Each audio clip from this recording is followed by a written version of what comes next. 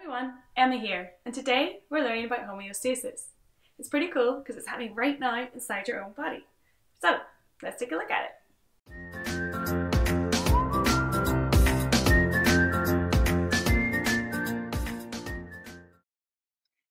Okay, let's start with a definition.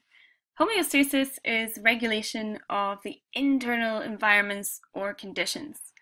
That just means keeping things constant. This is both inside cells and inside whole organisms, like this little fishy.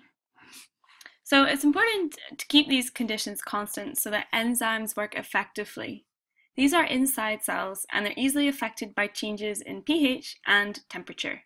So we need to keep the conditions optimal, which just means at their best. So there are three conditions that you need to know in humans. The first is the blood glucose concentration. The second are the water levels. And the third is body temperature, which is around 37 degrees Celsius in humans. These all need to be kept at a constant.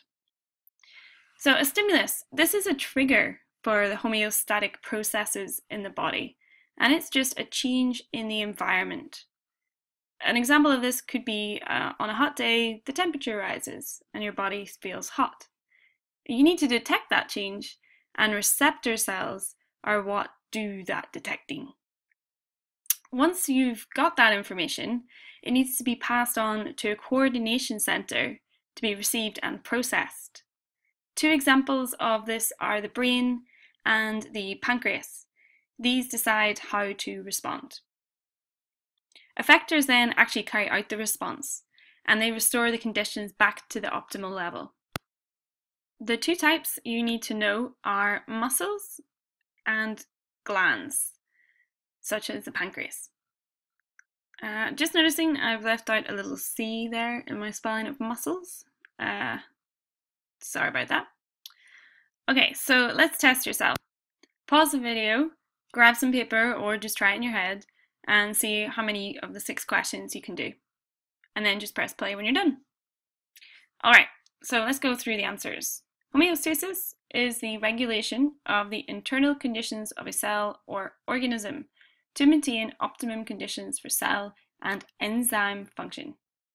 Two examples of homeostatic control are blood glucose concentration, temperature, and water levels. What's a stimulus? This is just a change in the environment, internal or external. Name the type of cells that detect stimuli. Those are receptor cells. Two types of effectors. We've got our muscles and we've got glands, like the pancreas. And finally, a trickier one, a coordination center.